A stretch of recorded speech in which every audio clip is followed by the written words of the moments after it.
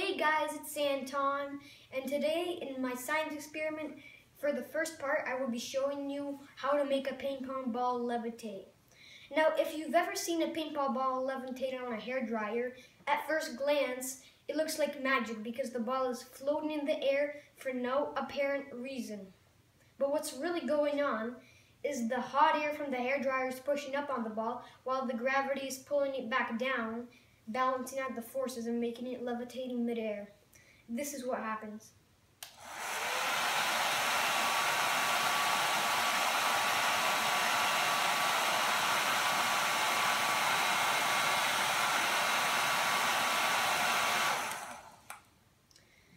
But when you put a toilet paper roll, an empty toilet paper tube over the ball while it's levitating, that blocks out the air pressure, making it completely resistant to gravity for a second.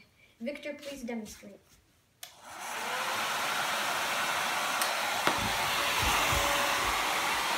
And there you have it, the magic of hair dryers and ping pong balls.